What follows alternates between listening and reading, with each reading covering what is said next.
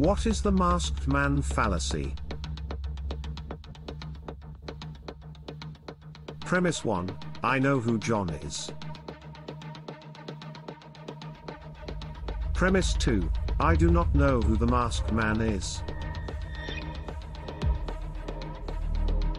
Conclusion, therefore, John is not the Masked Man.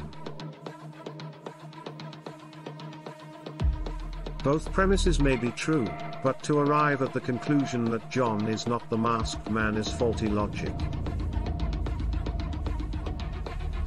It is possible that the Masked Man is indeed John, but because of the mask, the true identity of the Masked Man is unknown.